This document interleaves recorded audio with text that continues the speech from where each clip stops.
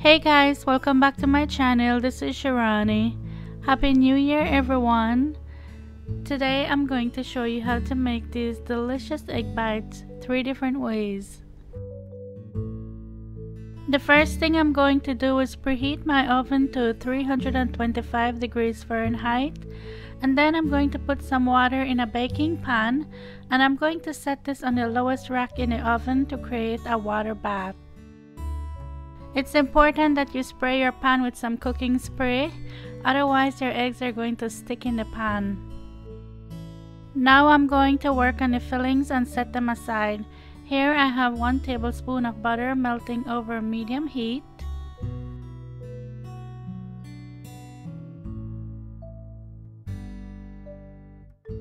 To that I'm going to add some sliced white mushrooms and some chopped onion, and I'm going to let this cook for about 5 minutes or so and then set that aside. The fillings are customizable. There's no right or wrong way to do this. It's all up to you and whatever you like. I'm just giving you ideas of different combinations that you can put together. Season with a little bit of salt and black pepper to taste.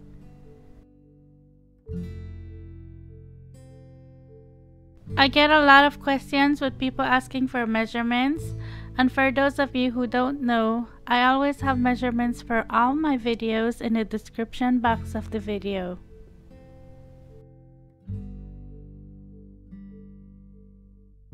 Now for the second filling, I'm going to do the same thing, and I'm going to cook up a little bit of red and green bell pepper in some butter.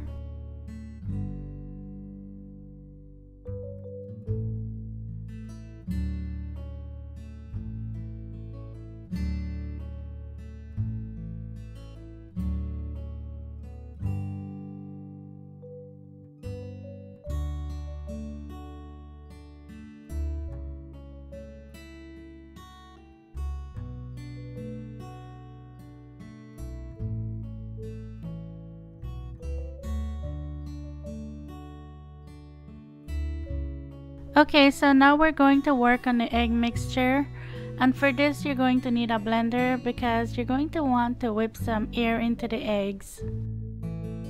After I added the eggs to the blender, I'm going to add some cottage cheese to that, and then I'm going to add a pinch of salt, and I'm going to blend that for 30 seconds. I love cottage cheese in this because it makes the texture so silky and so custardy. Now if you don't have a blender, you can use a whisk to whip it, and you'll have to whip as much air as possible into the eggs. This is what you want your egg mixture to look like. Now it's time to assemble these babies. My favorite part. I'm just going to show you 2 of each so you get the idea.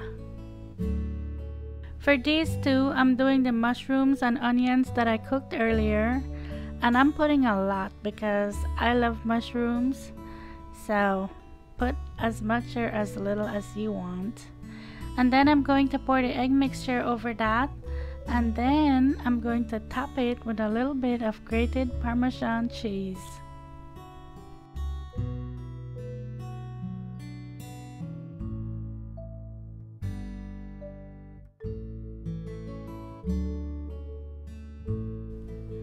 For these 2, I'm doing the peppers and some crumbled bacon. Oh my gosh, you guys, I can't decide which one I like. I love them all. But like I said, these are customizable, so it's up to you. You can put whatever you want in them.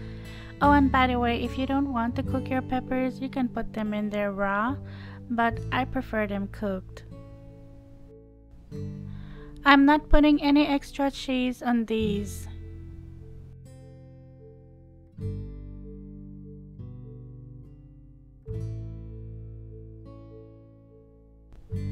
For the last 2, which is my husband's favorite, I'm using some cooked ham that I cut into small pieces. Then I'm going to pour the egg mixture over that and top it with a little bit of grated cheddar cheese. This recipe makes a total of 8, but I'm just showing you 6. I want to make some scrambled eggs with the leftover egg mixture, so I'll show you at the end what that looks like. Put this in your preheated oven and bake it for 20 minutes.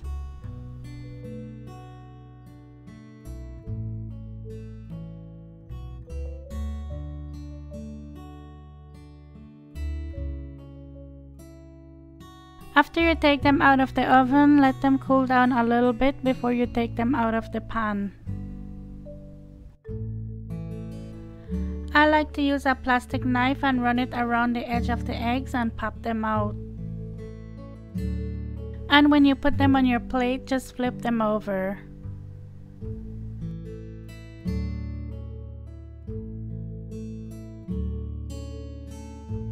So if you've never done a water bath before, what that will do is it will provide a humid environment in the oven, and that will keep the egg bites moist and soft.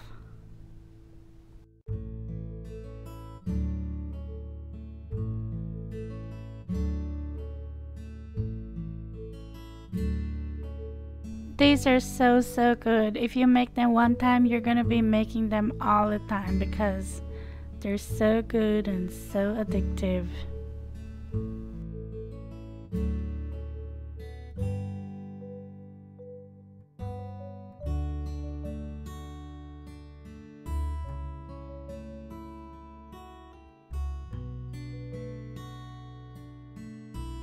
So here it is, the scrambled eggs that I made with the leftover egg mixture. I just wanted to show you what scrambled eggs and cottage cheese looks like. I know some of you might be thinking this is old news, but for a lot of people that don't know or have never had it, it's really good. And I know people back home would want to give it a try. As always, thank you so much for watching. Thank you for subscribing. If you like this video, please give it a thumbs up. That will really help out my channel. And I'll talk to you in my next one. Take care. Bye.